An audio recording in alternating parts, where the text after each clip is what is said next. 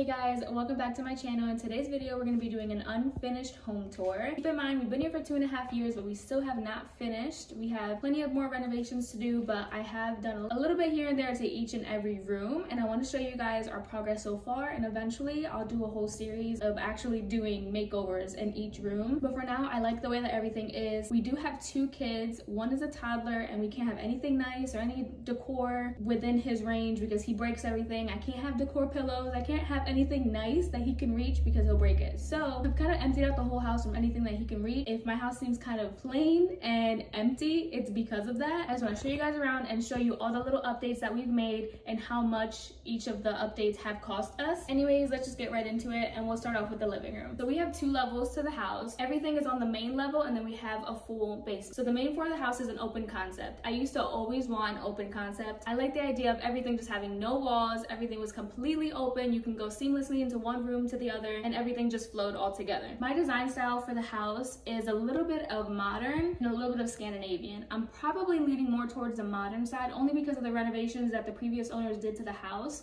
were very much modern, and it's stuff that we cannot change and we don't want to change because they upgraded the entire house. I'll post a picture of what the house looked like before and what it looks like now, like what they did with the inside. It used to have a blue rug, and they completely redid all the flooring in the house, which was nice. The kitchen was completely outdated, and then they put new cabinets, new countertops. Everything on the main floor was pretty much redone except for the walls. I've slowly repainted every single wall in the house except for the one behind you. It's the only one that is yellow compared to all the other walls. We'll start off here in the living room. We have this giant oversized sectional. This thing is humongous. This couch barely fit in our first apartment where we bought it for. This is the only spot that we can place the couch that it's not completely overpowering the living room and blocking it off from the rest of the house. We've had this couch for about 3 years, I want to say, and we purchased it for about like $1,500, and let me tell you, it was worth every penny because this couch is super comfortable.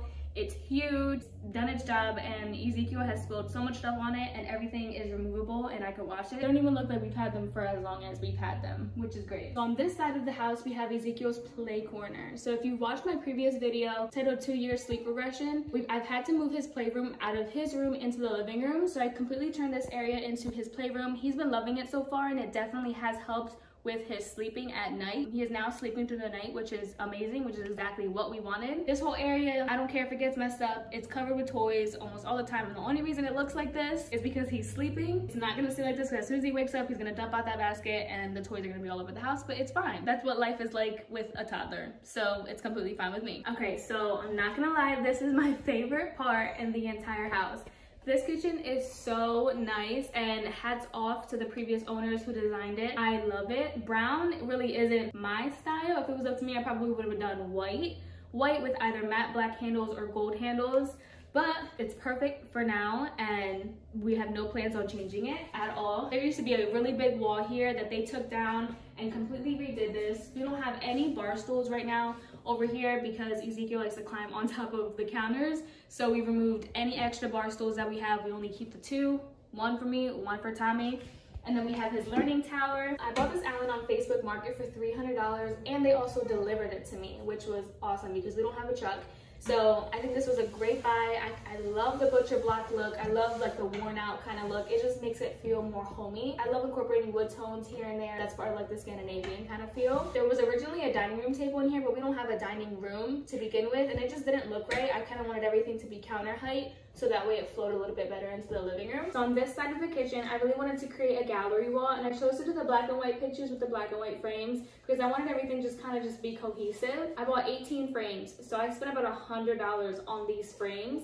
They're pretty expensive, but I think it's totally worth it because I'm going to keep using this gallery wall and just changing out the pictures. The gallery wall was pretty easy to put up, so what took a long time to do was the DIY board and batten wall. I love how it came out. It ended up costing us about $220 with the wood and all the materials. It was totally worth it. It does wrap around to the other wall as well. I just don't have any pictures hung up on top of it. Since we can't do anything with the TV area yet, at least I got to do some kind of accent wall on this side. So moving on to this door, this used to be Ezekiel's room when he was a baby, but as he got older, his toys got bigger, so we moved him into the bigger room. So this is now our office room. It's nothing special. This is probably the only room that we have not touched at all. This is our little office room.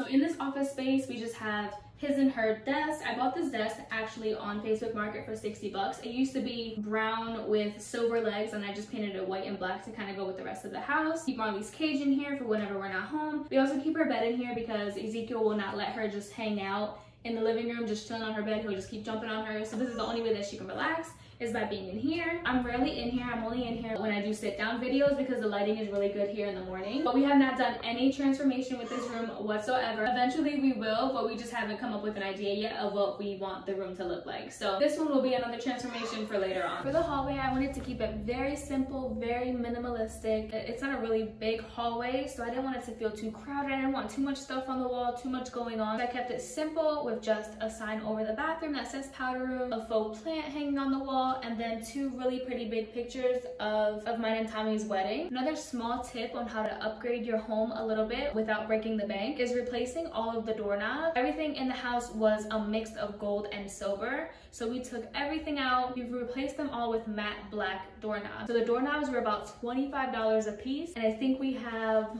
about like 6 doors.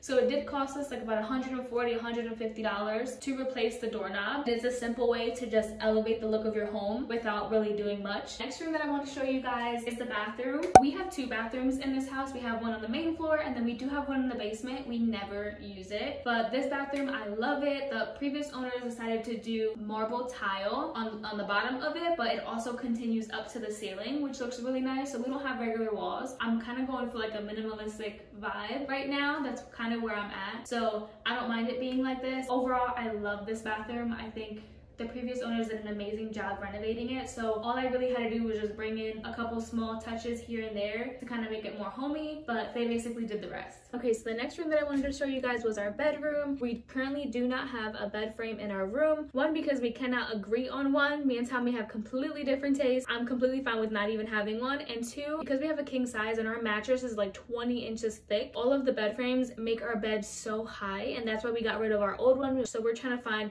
a really cute wooden, low to the ground, platform style bed frame, but we just haven't found one that we loved yet. For me, the less holes I can do in the walls, the better. So me just making a shelf, and that way whenever I get bored and I want to change it around, all I have to do is just take the stuff off versus making another hole in the wall. With the dresser that I have in here, it was actually black with black handles on it, and I ended up painting it white and then spray painting the handles gold to kind of just give it a little bit different feel. It was actually the first DIY project that I ever did. After I did this project was when I fell in love with everything just being white and bright and airy. I just loved that whole feel, so I kind of wanted to take that and just roll with it throughout the rest of the house. But overall, I just love the vibe that's in our room right now. It is definitely missing a bed frame, but that's what's gonna make the room feel more complete. But for now, we don't have one. It's completely fine, but I love the way that it looks as is. So last room I wanted to show you is the kids' room. So I wanted this room to be a complete playroom for them. I wanted them to have the biggest room in the house so that they could fit as many toys in here. And because we're using our 3rd bedroom as our office room, I wanted them to share this space once Melina is old enough.